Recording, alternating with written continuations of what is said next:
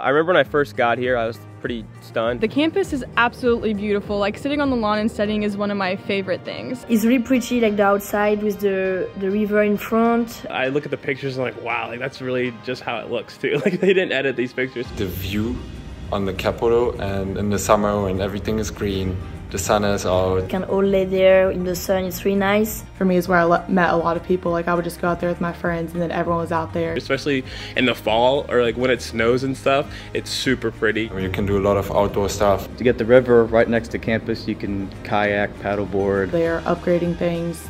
Innovation Center, that's definitely the best in the conference, but even in the state. It's really quiet and something that I really love. I'm never scared on campus. It's a very safe community. Just feel like the atmosphere and knowing everyone is really cool. You don't have to walk too far to classes, which is pretty nice. So there's actually a lot more to do than you would expect in Charleston. I love Charleston, actually. I like Charleston. I like that, yes, it is a capital city, but it's not too big. I think it's like the perfect size. I love the small town feel in a larger city. It's a really good place if you like to hike. We went to New River Gorge a couple times last year. Zip lining up there, which was super cool. A lot of the things that I like to do obviously are outdoor things, which is what West Virginia is all about. Whitewater rafting, which I'd never done before, and was super exciting. There's a lot of forest, lake. I really love the Kanawha State Forest. It's beautiful. So we have a lot of things on campus that you can do, from renting canoes and going on the river. Live on the Levee always has different activities. You can go downtown.